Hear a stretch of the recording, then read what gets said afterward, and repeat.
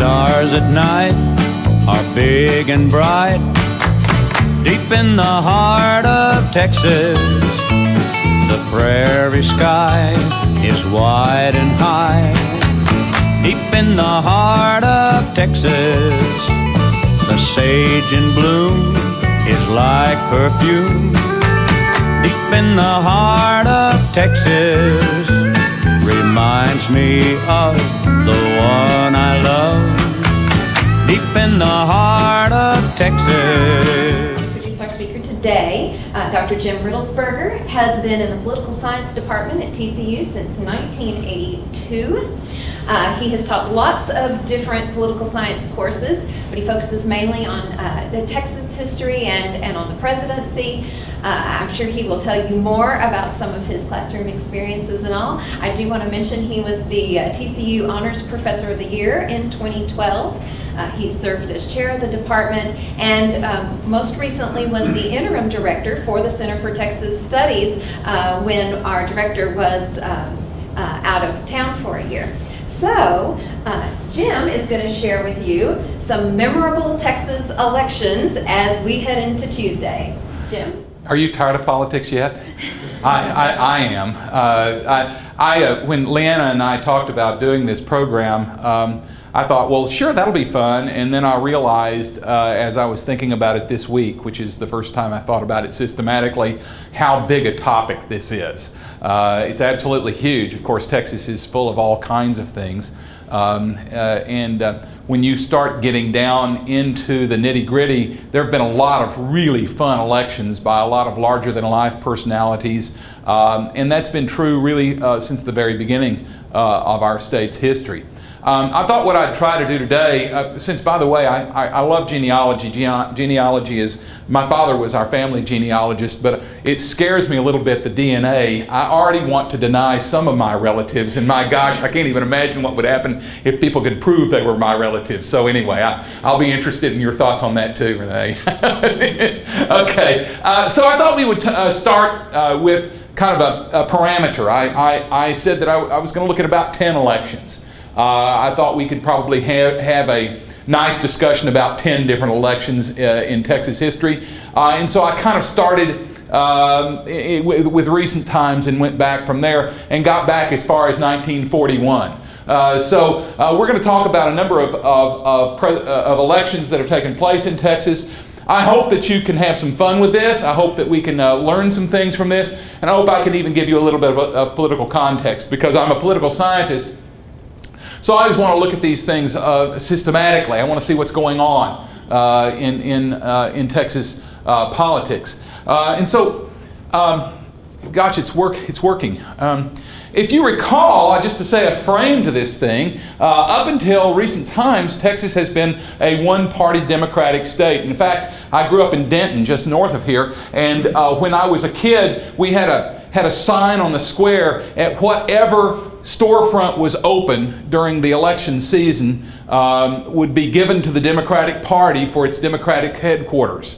And all the Democratic candidates would have their bumper stickers and buttons and yard signs out in the same place. And everybody running for justice of the peace all the way up to President of the United States. And the sign in front of the Democratic headquarters in Denton said, "Make it emphatic, vote straight Democratic." And of course, that was a safe thing to do, and businessmen always donated that storefront space to the Democrats because everybody was Democrats.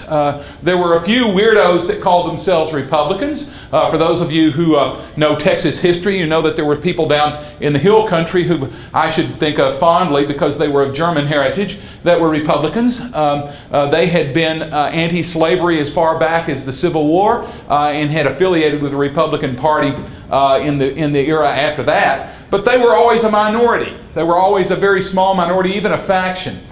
So up until recent times, up until the 1960s, if there were Republicans in the Texas legislature, and there always were 2 or 3 of them, they would be from the Hill Country, or they might be from a very wealthy area of Houston or Dallas, but that was about it.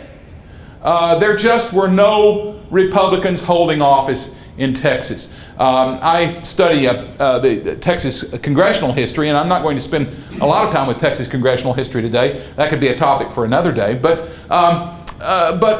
you know, during that time, one of the first real Republican, there was a Republican from Amarillo that was elected back in the 1940s, but the first real Republican elected in Texas was Bruce Alger from Dallas, Texas.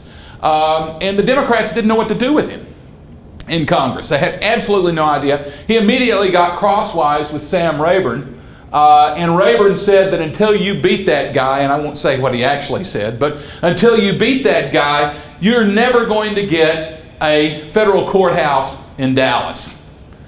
Why did we get the Fritz Lanham building in Fort Worth before they got the Earl Cabell building in Dallas? The answer is because we had Jim Wright and they had Bruce Alger, and Sam Rayburn hated Bruce Alger.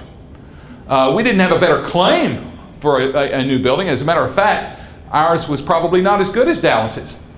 Why is it named after Earl Cabell? Well, the answer is he beat Bruce Alger, and that was enough. So you know, it's kind of an interesting story. But that's just kind of a background to Texas politics, because that's the way it was. We were a Democratic state, and so nearly all of the elections, at least up until the 1960 election, the special election where we elect John Tower to the U.S. Senate, all of these elections are primary elections. They're elections between two Democrats, because the fall election simply didn't matter. And it appears that trend still continues today, but the shoe's on the other foot, right? And we'll talk about that a little bit as we move forward. This is one of my favorite Texas stories. In 1941, our senior senator from Texas named Morris Shepherd died. Shepherd was a very popular man in Washington. He was a very effective senator. For those of you who don't remember Morris Shepherd, he's the father of Prohibition. He was a teetotaling Methodist from Central Texas. I'm a Methodist, and I'm not sure I've met a teetotaling Methodist since then, but he was.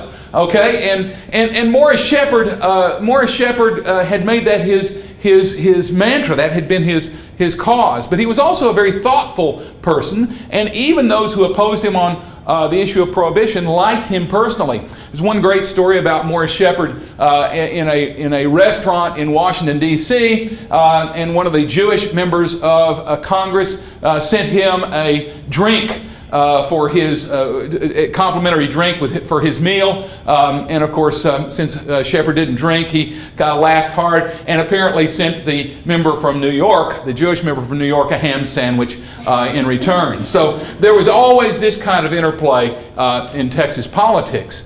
When Shepherd died, as a matter of fact, he was very close to his colleague in the U.S. Senate, Tom Connally. How close? When Shepherd died, Connally married Shepherd's widow. And so she was married to two U.S. senators for a long period of time. Fun stories about Texas politics. But Shepherd's death created an opening, and it was the first opening in the U.S. Senate in a long time. And so there were a long line of people who really wanted to be in the U.S. Senate. And since Shepherd had died, this was their opportunity. And of course, this falls under the old Texas special election problem, right? And we know Texas has a very strange special election law. We'll see it here, and we'll see it again in 1961 when we talk about John Tower, where you have an election for that one seat, in this case the U.S. Senate seat, and anyone who wants to run can declare as a candidate, and then we have an election where all the candidates are voted upon, and the top two vote getters, assuming no one gets a majority, the top two vote getters are in a runoff. Okay? It is done without regard to political party, and turnout is always quite low in these elections because it's the only election, right? It's not the long election, and it's not held on regular election day. It's held on a date that is created by the Texas legislature.